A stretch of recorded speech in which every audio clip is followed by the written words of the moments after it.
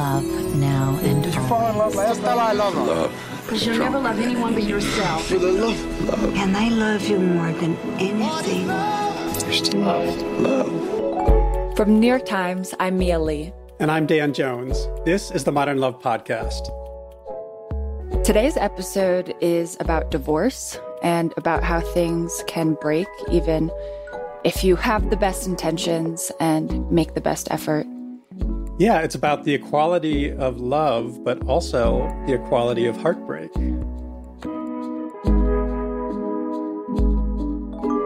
The essay is called New Hope, New Pain, Same Old Divorce.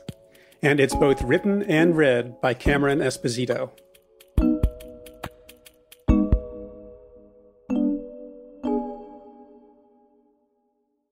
One of the last things I did before leaving the home we had made together was pull the 5-foot portrait of our faces out of the closet. What is one supposed to do with oversized portraiture in the event of adversity?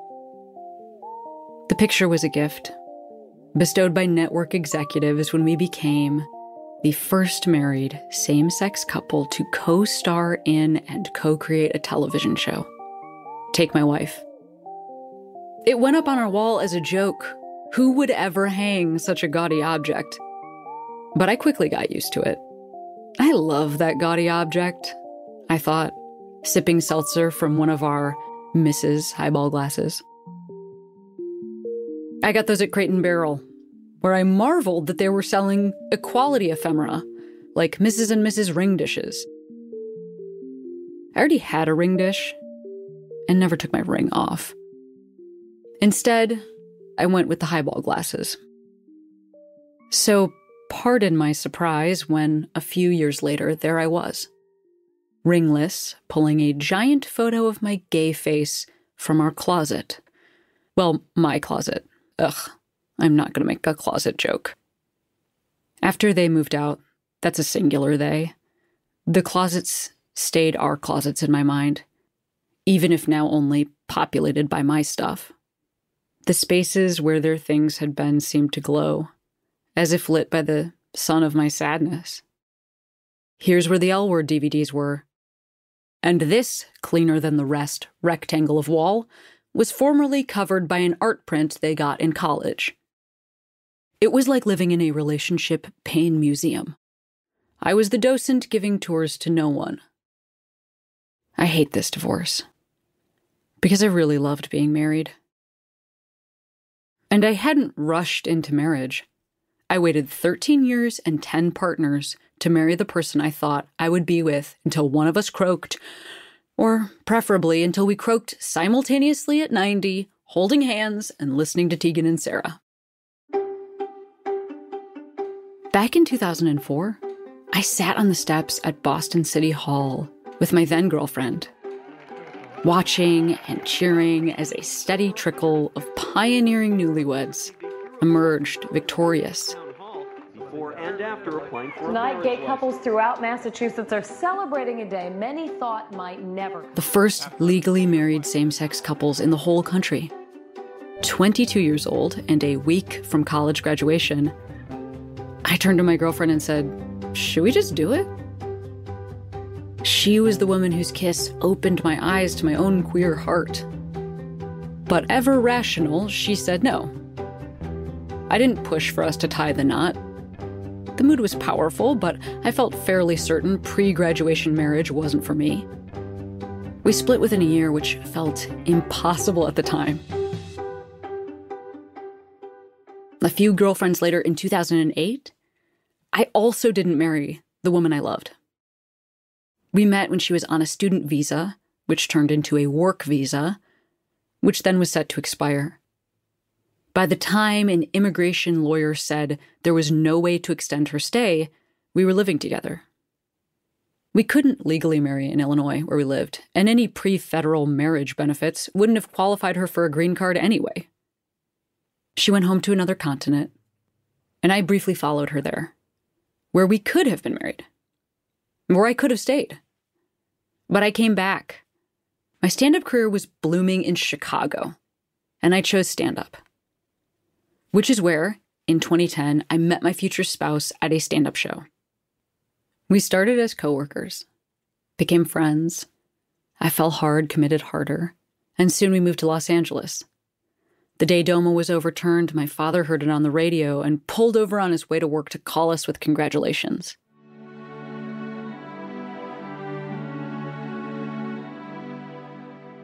A few months later, on top of a mountain we could hike to from our beloved, starving artist apartment, my future spouse got down on one knee, and I said yes. We married 2 years later at a rock club alongside friends, family, and a buffet of Chicago-style hot dogs. When pronounced spouse and spouse, we raised our clasped hands just like I'd seen those first legally married queer couples do over a decade before. After our first dance, we stayed on the dance floor all night. Friends and family kept asking how long we'd practiced our slow dance, the spinning, flicking, flinging, and dipping. We hadn't. That's just how well suited we are, I thought. And we were both in suits. I was 35. I didn't marry too young or commit because of extenuating circumstances. I took my time, chose well, and was the best gay I could be along the way. Out, proud, and social justice minded with an aggressively queer haircut. I fought for our space and our rights alongside so many others, and in the end, none of that kept my marriage together. Somehow, the only part of my Catholic upbringing that seems to have survived my youth is the feeling that divorce is wrong, preventable, and my fault. So I've wondered, should I have been gayer? Waited longer? Chosen not to date so I wouldn't have to feel this pain? Married everyone I dated so this wouldn't be such a shock? Humiliating as this is for me to admit as an artist, I grew up in a seriously stable home. My parents have been together for over 50 years, are best friends, and share one pair of gardening clogs. I have no frame of reference for dissolution except for what I've seen in movies. And there isn't a Beyoncé song about being two independent adults who share a friend group, a business interest, and a button-down shirt collection, but can't make it work. Do you know how scary it is to exist beyond the edge of the Beyoncé catalog? Terrifying. A lot of that terror comes from fear that I wasted the moment in which I get to live. My adulthood lined up with the fastest civil rights movement in history, one that applies to me directly. I expected strides in my personal life to match our strides in freedom. I expected to perfectly navigate marriage like some sort of lesbian phoenix that never stops rising. Then I remembered the phoenix combusts, again and again. Maybe the Icarus story is more appropriate. All I know is my wings broke, I'm tired, and my life isn't what I thought it would be. For the first time, I am down for the count. I took the initial rejection of my queerness by family, friends, and my faith and used it to become famously gay. My past is rife with moments when I got cut from the swim team and the next year made captain, or more seriously, wrote an hour of material about my own sexual assault to raise money for rape crisis intervention. My life has been typified by my obsession with being a survivor, the comeback kid.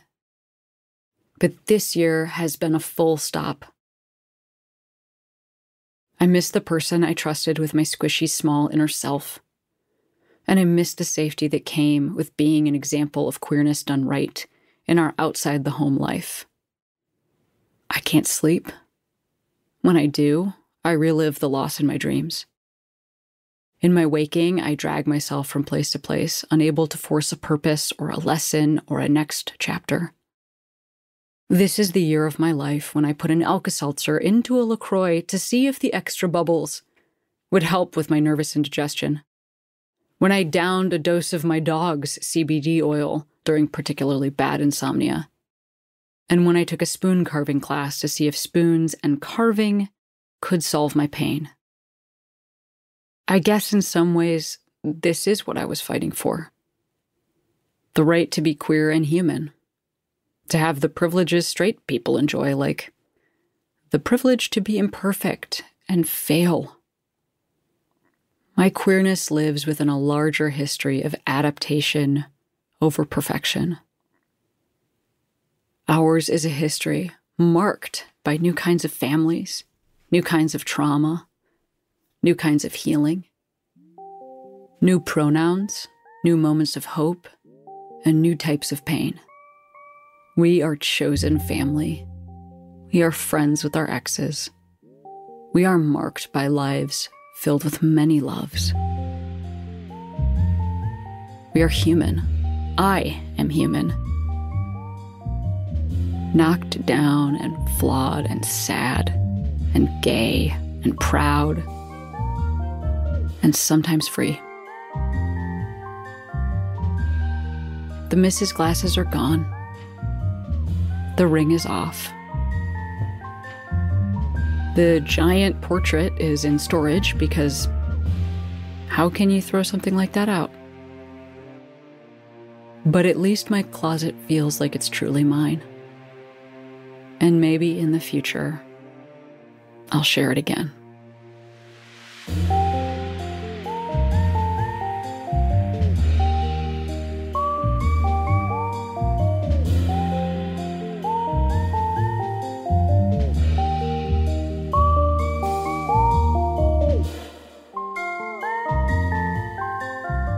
Cameron is sharing her closet again, this time with her new wife, Katie Nishimoto.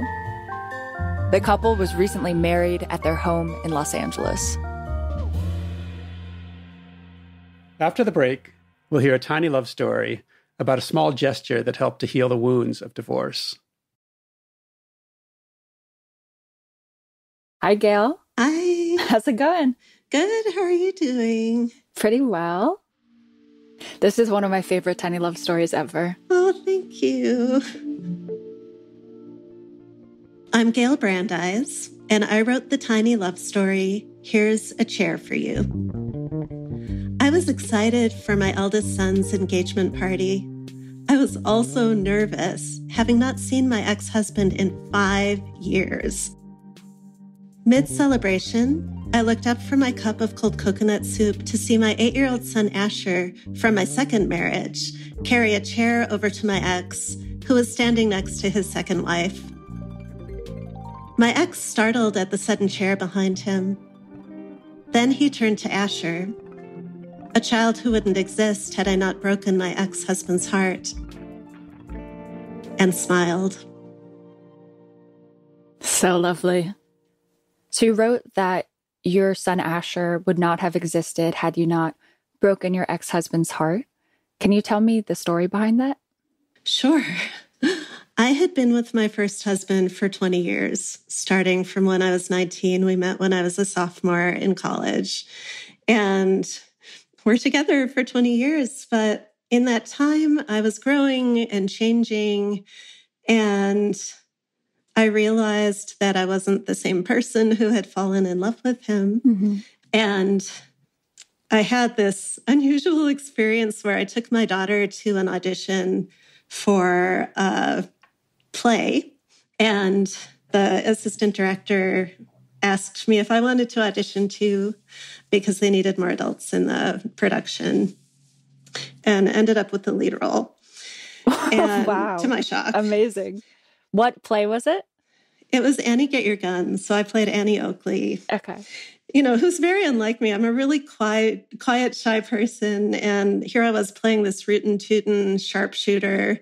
It just brought me way out of my comfort zone. And the whole experience helped me realize I was capable of more than I gave myself credit for. And so I just felt these shifts inside of me. And interestingly, the man who played my co-star is my husband now. Mm. And I had no sense that something like that, would happen someday. But there was a scene when he said, "I'm going to marry you, Annie." And there was a voice inside of me that said, "Yes, you are." which was so weird because there was no reason to think that was the case. Wow. You know, I'd had these sort of hidden reservations about my marriage for a while that I hadn't voiced. And I started acknowledging the things that I had not been allowing myself to really face in my own marriage. And it was a big surprise to my husband at the time, my first husband, that I was unhappy. He was pretty blindsided by the whole move away from him. Yeah. So we just kind of completely drifted away from each other. And then when this engagement party came around, I felt really nervous about seeing him, having not even heard his voice for 5 years. And so what was it like to see him for the first time after so long? Well, it was not just an engagement party. It was a Laotian engagement ceremony as well. My daughter-in-law's parents are from Laos, and they had this wonderful traditional ceremony.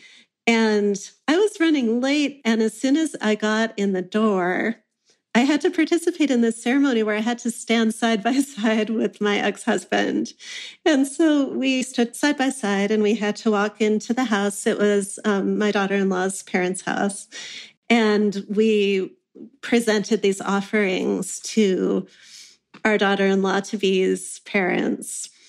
But we said a quick hello, but didn't really, talk to each other at that point. And then sort of went our separate ways at the party, which was just a beautiful backyard party. And just happened to look over. And I had been trying not to look toward my ex-husband very much during the time, just because it made me nervous to see him.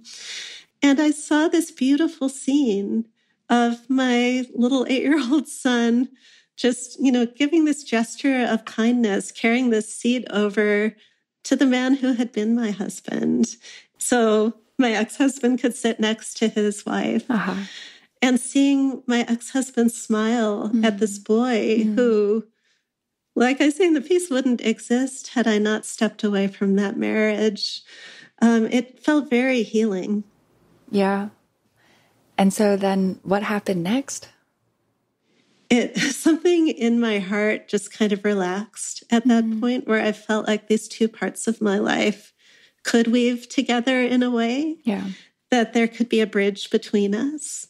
And it was so beautiful that my son created that bridge just through this little sweet, simple act of generosity, so that, once we got to the wedding, it felt like everyone was happy to be in the same space. And it was just such a beautiful celebration of love, so beautiful and healing. Thank you so much for sharing all this. Thank you so much for having me. It's been a true pleasure. Modern Love is produced by Julia Botero with help from Hans Buetow and Alyssa Dudley. It's edited by Sarah Saracen. The executive producer is Wendy Dorr. This episode was mixed by Corey Schreppel. This week's essay was written and read by Cameron Esposito, and Gayle Brandeis wrote our tiny love story. Special thanks to Julia Simon, Mahima Chablani, Vicky Merrick, Bonnie Wertheim, Anya Strimian, Sam Dolnick, Corey Sika, and Ryan Wegner at Autumn. I'm Dan Jones. And I'm Mia Lee. We'll be back next week with more stories from Modern Love. Thanks for listening.